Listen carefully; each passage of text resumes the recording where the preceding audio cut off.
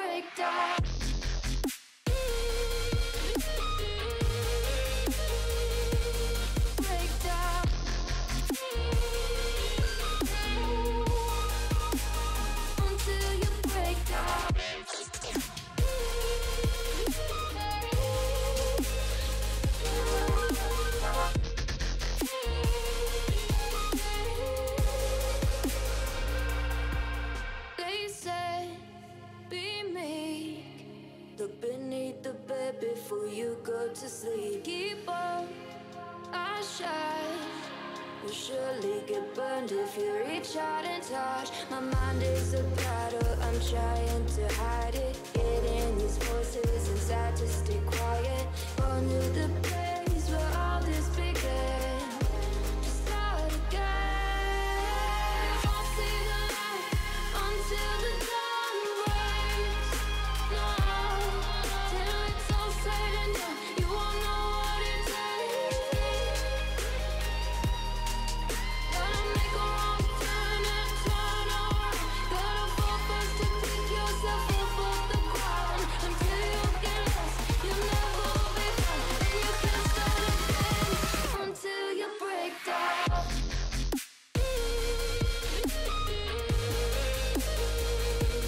Break down.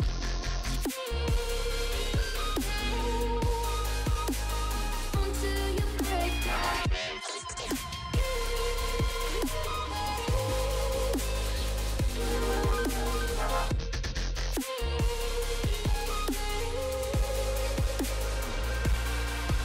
Oh, you won't see the light until the dawn breaks.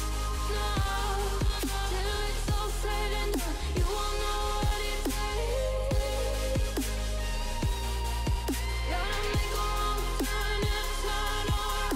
Gotta fall first to pick yourself up off the ground. Until you get lost, you'll never be found. And you can't start again until you break down. Hold on, hold on. You're not lost, you're not lost. Hold on, hold on.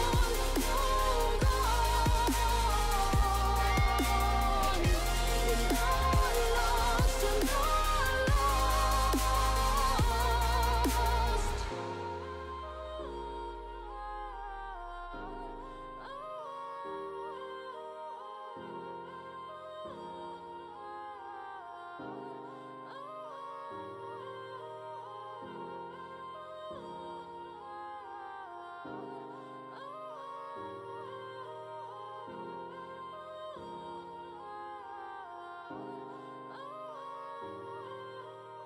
So I was going to stop cleaning at the countertops, but I looked at our stove and I was just like, oh my gosh, there's so many crumbs. So we're going to go ahead and clean this up before moving on to washing the pumpkin that we actually grew in our backyard last summer.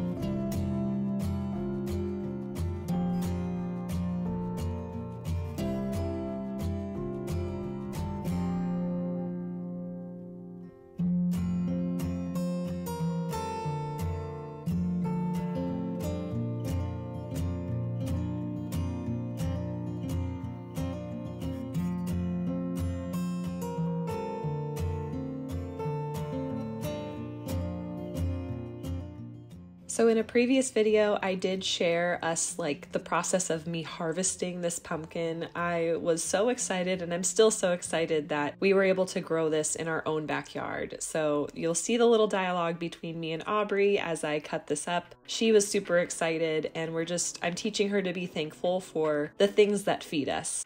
Thank you, pumpkin, for feeding us. We will never forget you.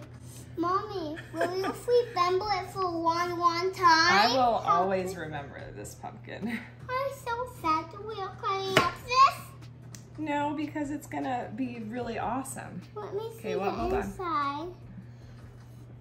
Can I see the inside? Yep.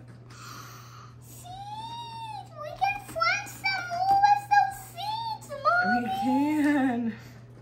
Look at this pumpkin. We can take out the seeds and grow it. Can you help me? It'll feel slimy, but it'll be really cool. So I'm excited that we're gonna have some more seeds to plant, and hopefully we'll have an even bigger harvest this upcoming fall. I'm hoping that we can have like a little pumpkin patch actually for our families to come and like pick from and just have a fun little, you know, Halloween time activity for our families. But I'm gonna go ahead and clean up the larger half that I cut. We will be baking this later this evening, and I will be packaging it up to make some pumpkin bread for a future video, so stay tuned for that. But with the remaining seeds, I did set some aside for us to replant, but there's no way that we need this many seeds. So I am just chopping everything up, and we will be giving these to our chickens. From what I understand, serving the chickens pumpkin is actually good and like to prevent getting worms in their stomach, and that's something that we definitely don't want them to have. So anyways, I really wanted to save some of this pumpkin for them. I did at first, you'll see, try to feed them just like a whole chunk of the pumpkin, and they kind of pecked at it, but they weren't really interested. And after filming this video, I went ahead and just chopped up all of the pumpkin super fine, and they devoured it. So I did save some in Ziploc bags in the freezer, and I'm planning on giving them the frozen pumpkin bits sometime when it gets a little bit warmer so that it cools them off and they can have it a little bit later on as well. But after chopping up the pumpkin, I went ahead and tried to clean out their coop just a little bit. I didn't do like a full-on deep clean, but I didn't do just like an easy toss of extra pine in their coop. So what I did was I scooped out from their original chicken run, scooped out all of the stuff that was like on the ground there and moved it to our larger chicken run now. And then what I did was I pushed a lot of the pine and chicken poo like out from the coop and into the original chicken run so that I could then put some fresh pine in the nesting box. I like completely put new pine in the nesting box and then threw on some extra pine in our chicken coop. This isn't something that I plan on doing like every week or anything like that. If anything, it'll just be a few times a year. And it was, a pleasant day out, so I figured it would be a good time to get that done.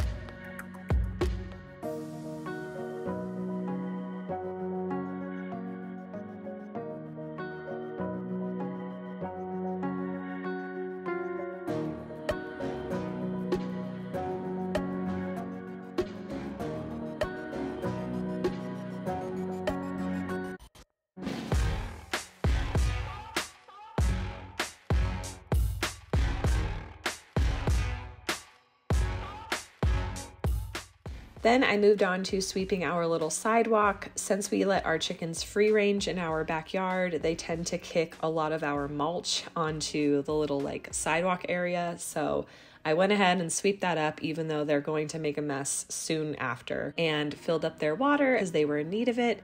And since we're outside, I want to show you guys our grass that's growing in. You have to look really closely, but there are blades of grass And Juan also built this cool little clubhouse for Aubrey. It's kind of up on the hill. He built the platform. We used some cement that I had to like really secure it. And then he, very nicely secured this plastic house. You can see I'm gonna tug on it and it's not moving. So everything is like nice and snug and secure to the base. And it's just the coolest little house on the hill. I think I'm gonna call it the Limabean Clubhouse. And, I'm just so excited that Aubrey gets to have a little home up there, and Jack will soon play with her as well.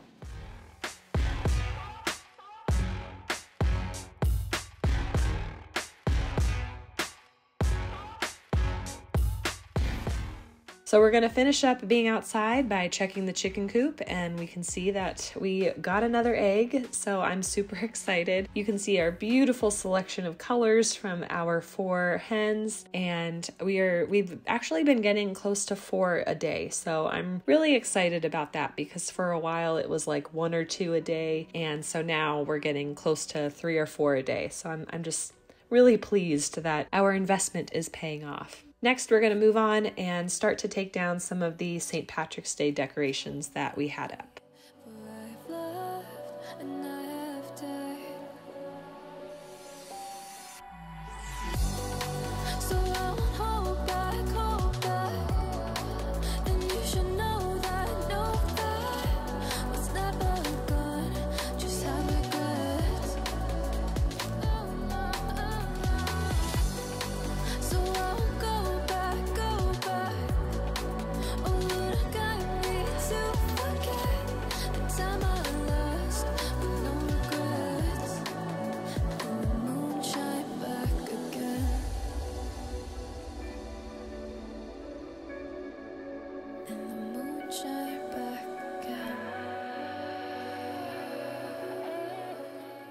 So by the time I was putting these things away, Jack had woken up and was playing in his room, so it was time to get him out, and then we went to mass and had dinner. So it was a pretty busy evening. So I am, continuing filming after the kids had then gone to bed. I decided to bake the pumpkin at, I believe, 300 degrees, and it was like in there for 2.5 hours. And while that pumpkin was baking, I went ahead and made some no churn ice cream because we had some heavy whipping cream that I needed to use up. So I'm throwing in 2 cups of heavy whipping cream and just whipping that up until we get stiff peaks.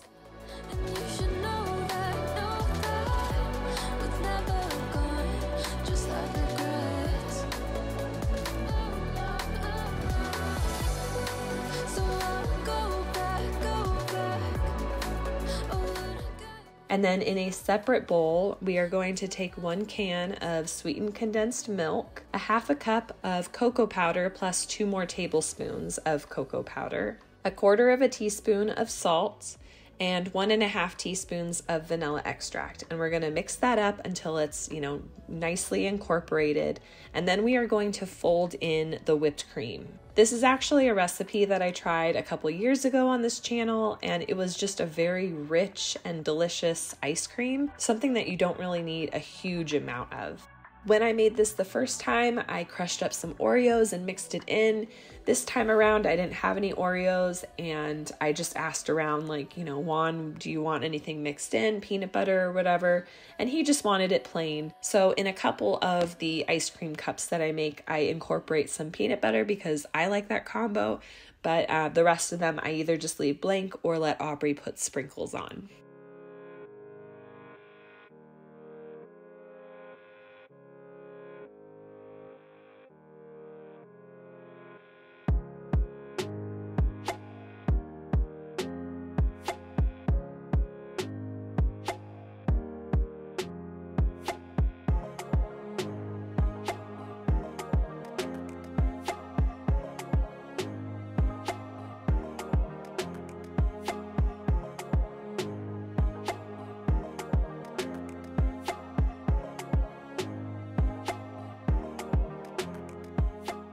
So as you guys saw before I even started making this, I did put the pan I was going to put the ice cream in the freezer just to get everything nice and cold before I transfer the ice cream.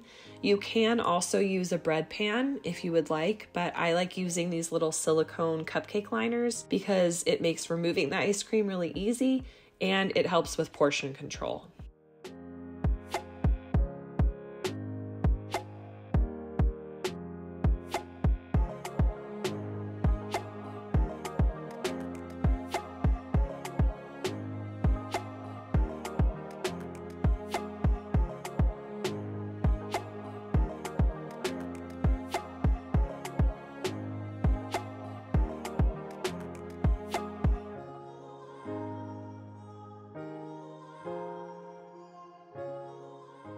So we're gonna let these guys freeze in the freezer for a few hours. We didn't really even touch it until the next day, and they are pretty much halfway gone by now. We're gonna wrap up this video and this evening by finishing dealing with my baked pumpkin. So by now, this whole thing has collapsed. A fork can go in, so I know that it's done. And this was my first time, and it means so much knowing that like I grew this in my backyard, and now it's going to become like pumpkin bread for us and food for our chickens. It just makes me really happy. But I'm just using a fork here to scrape out all of the inside, and then I'm actually blending it up just so that we don't have long stringy pieces, because when I do bake bread with this, I'd rather not have like the long stringy pieces. I'd rather have it just fully pureed. And what I'm doing is once it's pureed, I'm measuring out 4 cups worth and putting that in a Ziploc bag. And you'll see that I'll get about a total of 8 cups out of this half of the pumpkin. So that will serve to make about 2 recipes worth of my pumpkin bread. And I believe each recipe is 2 loaves. So anyways, it's going to be, a good amount of pumpkin bread. I might do some pumpkin muffins. I'm really not sure yet. And I'm going to be freezing one of these bags and then keeping the other one in the fridge to be used within the next couple of days. Every time you hold me, take me higher, higher. Oh.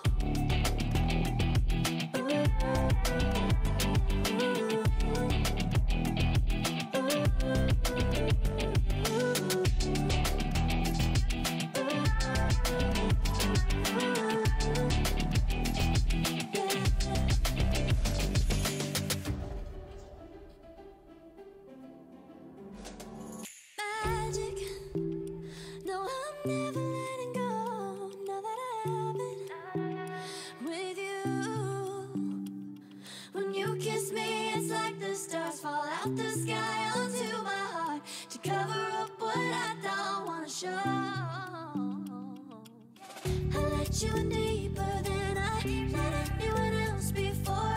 Fell in love with my broken pieces, took them all and made them yours.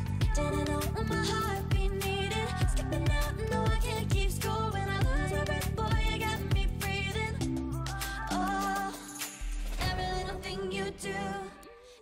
And then finally, with the skin of the pumpkin, I'm just dicing this up in like super fine pieces to feed to the chickens.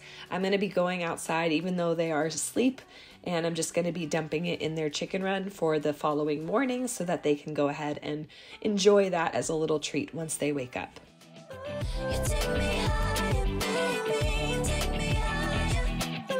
You take me higher, baby. You take me higher.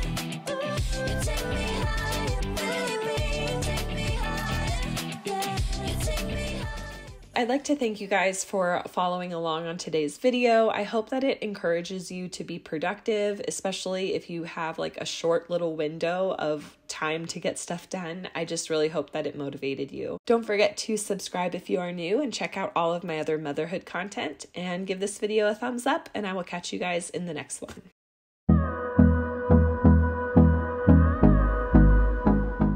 Woohoo! You've made it to the end of the video. If you didn't know already, every Monday and Friday, you can find motherhood and lifestyle content on this channel. And since us moms have to do it all, that may mean yummy recipes, easy DIYs, mom hacks, cleaning and organization, or just a combo of everything. Please know that you are loved and you are made for greatness, and I will catch you in the next one.